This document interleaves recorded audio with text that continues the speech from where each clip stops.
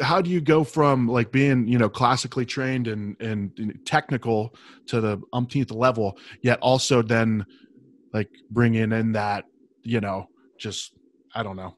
I want to say whimsical, but Creativity. I say whimsical. That's not the right word for you, Nick.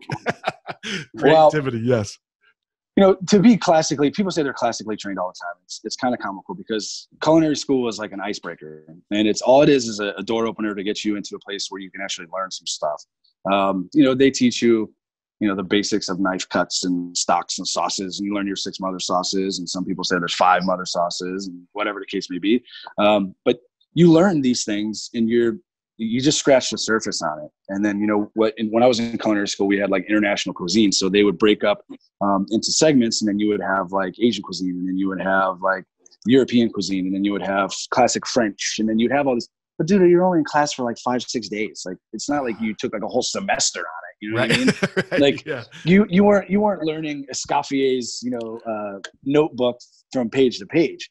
So that's the thing about culinary school and being classically trained is that you just scratch the surface. You learn all your experience by getting the experience by working for a badass chef or learning on your own. Personally myself, I worked for a couple cool chefs.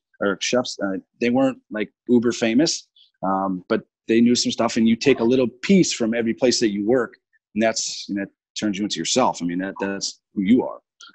And myself, I mean, I've learned a lot from reading and doing research on things. And dude, my cookbook arsenal is ridiculous. Like, I've got hundreds of cookbooks, and I'm constantly just, for inspiration, I just rifle through them and say, ooh, I like this. And I'll change that and change the ingredients a little bit and make it my own. And that's basically what I do. Where I see something that I like, or I have flavor profiles I know that go really well together. They just come out, man. You just put it on a plate, and it's hard to get the plate presentations the way you want them, because sometimes like you can have all the components and the flavor profiles and everything tastes great, but it just doesn't look cool, and that's the problem. Yeah. So you have to mess around with stuff. So you're dehydrating stuff, and you're baking stuff, and you're making twills and doing stupid, crazy things, and emulsifications and gelays, and then you start getting really technical and stuff, and then it gets really difficult because you have to duplicate that with people that don't know their ass from their elbow. So it's like, how do you make an elbow, or how do you make a gelée or like hot sauce caviar with somebody that doesn't know how to fucking make a chicken stock? Like, yeah. So it's like you have to train everything and teach everybody everything. So that's another reason why it's so stressful in the restaurant industry, because people don't know, man.